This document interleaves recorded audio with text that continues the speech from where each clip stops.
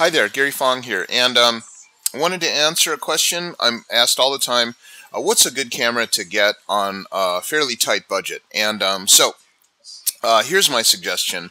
I just shot with this one today. It's the Sony Alpha 65, and on it I have a Sigma 50mm 1.4 lens. Now this is actually quite an inexpensive kit. I think the body is about $900 or something like that. Relatively inexpensive for what you get. And then the lens, being a Sigma, is not that expensive. I'd have to look it up, but you can look it up yourself. So this is a DG-HSM 50mm f1.4. Really big front element. That's all. You see the glass there? So it really looks like a Canon 50 f1.2. The bigger brother is the Alpha 77, which is the one that I typically use. This is the heavyweight professional camera. Right now it's set up for video. It's an awesome video camera. Now let me tell you why I like the Sonys. I've shot Canon and Nikon for God knows how long, all the way back to the Nikon F3, and actually even goes back to the Canon AE1 for the film cameras. But Sony has completely changed everything in terms of photography, because this has what's called an OLED viewfinder, which means that when you look through it, there's literally nothing optical. What you're seeing is a digital image like the one you're looking at right now, but the resolution on that eyeball screen is so fine that you'll swear it's optical. It's really weird, like you're looking through it. But what's nice is you can change the exposure. You can go plus minus exposure override. So if it's backlit, you can open up the rear, or do whatever you want. Put it in black and white, see it in black and white. But here's the other thing that makes it, for me, I don't really use my Canons or Nikons anymore, even though I do have them still.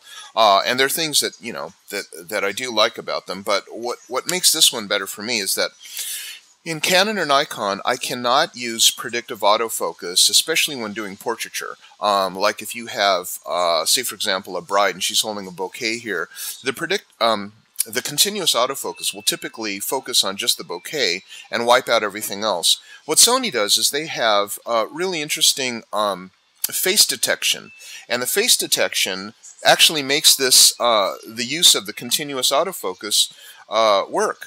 So it's really interesting. As I'm holding the button down, this thing is whizzing back and forth. And I'm going to put up a couple of images that I shot. Now this thing does 21 frames per well, this one, no, the A77 does 12 frames per second. I don't know what the specs are on this one, but it is a very fast motor drive. And when I put it on motor drive continuous autofocus, it goes because there's no mirror popping up. And it literally captures these large files as people are moving back and forth, and for some reason it nails the eyeballs. So I'll put these images up as a close, and then I think probably I'll just put the link where the images can be found on the description below. But anyway, that's the reason that I would say this is maybe all told together with lens and everything like that under $1,400, considering the cost of a Canon 5D Mark III. I have the 5D Mark II. The 5D Mark III is about mid 3000s, and I'm not kidding. This one will dust it. It'll blow it away. So anyway, so if you're looking for what's a good investment for a midline pro camera, Sony A65.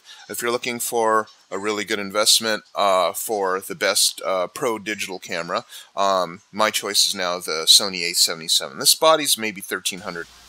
Okay, so on these images, all of them were shot at aperture priority f1.4 in really close as pretty much as a lens would take. And the focus method is continuous focus, what Canon and Nikon would call predictive autofocus, with face detection on, and the exposure mode is aperture value. The motor drive is on continuous high, which I can do with this camera because it responds so quickly that I can just shoot a whole bunch of them just right in a quick sequence. It's almost like video, and get great results.